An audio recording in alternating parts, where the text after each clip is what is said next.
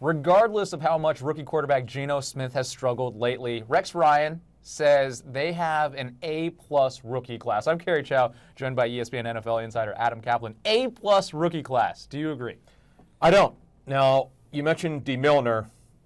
He's got a lot of talent. He's got the size you like. You like the pedigree from the University of Alabama. But the bottom line is, Kerry, he's been very good. He's been hurt. And remember, he was hurt coming in. So he hasn't gotten to where Rex would like him. But Sheldon Richardson's a flat-out stud. He's been terrific. You could certainly talk about him being a Pro Bowler. So I would agree with that. But you look at Geno Smith, who you also mentioned. He got off to a good start very early in the season. But he has struggled lately. In fact, you talk to people around the league, he ought to be benched. So how in the world could Rex Ryan say it's A+? I put C+, B-.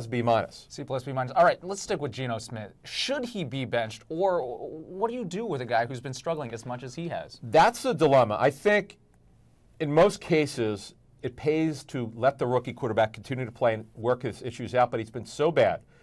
Some people think he's mentally shot, that he can't correct himself with all the problems he's having.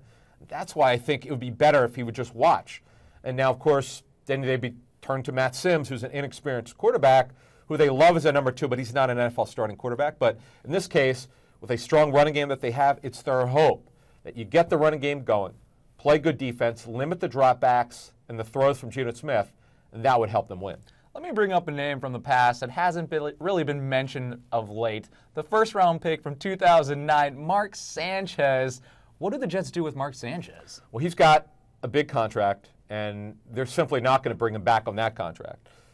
Everyone thinks he won't be back, and Sanchez said he'd like to be back. But the bottom line is he'd like to get a chance to start. He had the shoulder surgery. He's not going to be ready until probably sometime in February or March. So the bottom line is it's highly unlikely he'll return. But the better question is, what will the Jets do going to free agency in the draft? Because of the struggles of Geno Smith over the last 4 games here, this is a big evaluation. This last quarter of the season, they've got to kind of figure out, is he going to be the guy next season? So if they have to figure out that answer, you would assume then he will be playing as opposed to Matt Sims. Yeah, I would. Well, let's put it this way. He's been so bad lately, they really should bench him, but they've got to get this evaluation done. That's the key, and to set this thing up here. The final quarter of the season here, the final 4 games, they've got to get a hard evaluation on Geno Smith. But if they don't think he's going to be ready next season, that will impact the draft and free agency.